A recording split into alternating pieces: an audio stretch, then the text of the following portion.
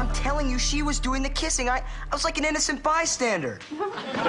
Yes, I could have walked away, but she had me pinned up against the lockers. I mean... But call her back later. Are you crazy? I didn't even know who that was. Sean, call everyone and get over to my house now. Jim Abbott's in my kitchen. Jim Abbott, are you out of your mind? No, I'm totally in my mind. Yeah, one of the best pitchers in Major League Baseball's in our house.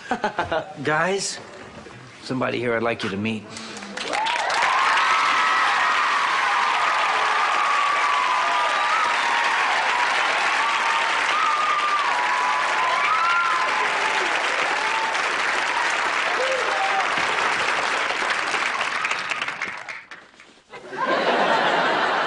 Cory, Eric, wouldn't you like to meet Jim Abbott?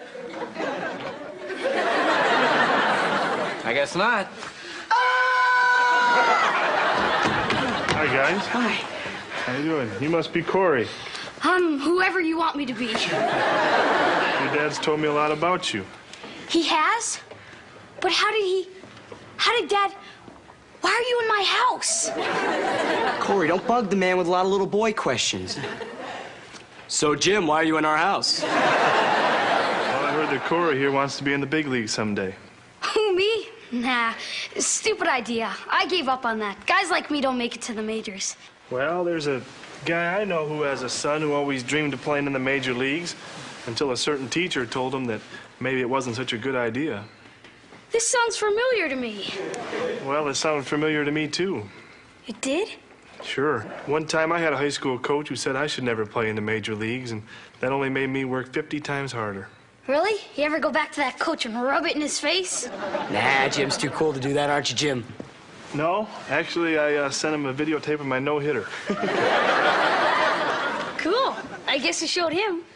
Well, actually, he showed me. He showed me an application to a place called the University of Michigan. Why'd you do that?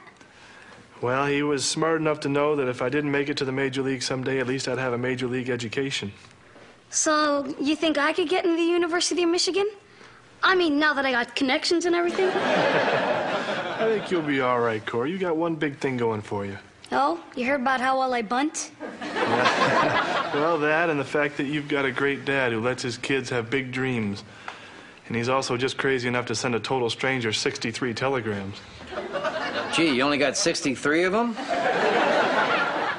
You did that for me, Dad? But how'd you know it'd show up? I didn't know. But a guy can dream, can he?